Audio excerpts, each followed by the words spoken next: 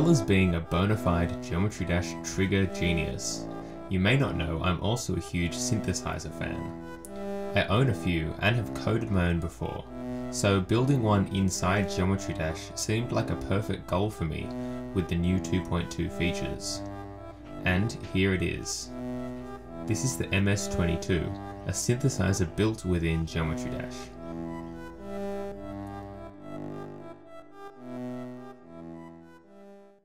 Abusing the newly added SFX trigger has been done before.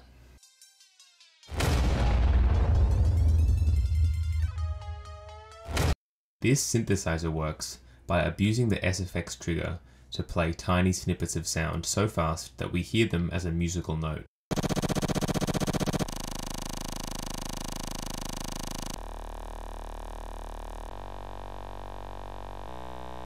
By setting a sound effect to loop, and picking the start and end points only milliseconds apart, we can achieve loop speeds fast enough to be heard as pitch. What pitch we hear is determined by this formula, so by changing the endpoint of the loop, we can change the pitch we hear. Unfortunately, since we can only type in whole numbers, the range of pitches we can achieve is quite limited, and it doesn't resemble a typical musical scale. It was hard to find parts of the new stock sound effects that sounded any good when played this fast, but Wood 08 saved the day here, and it sounds fantastic.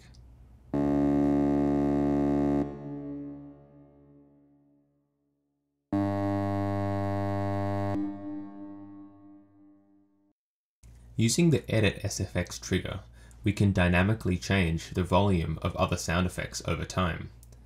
This allowed me to create a very rudimentary envelope. An envelope describes how a sound changes over time. So, using these knobs, we can control how quickly each note fades in or fades out, which can drastically change the character of the sound.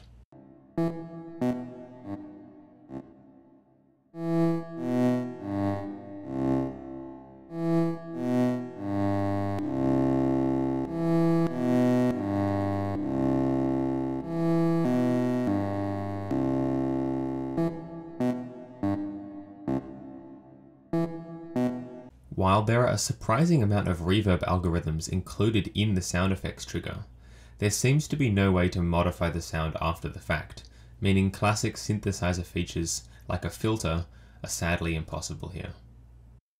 The MS-22 features two voices, so we can have two parts playing at once. Each voice uses a different initial grain as its sound source, so they have quite different vibes. On top of this, there's a tempo control and a reset button.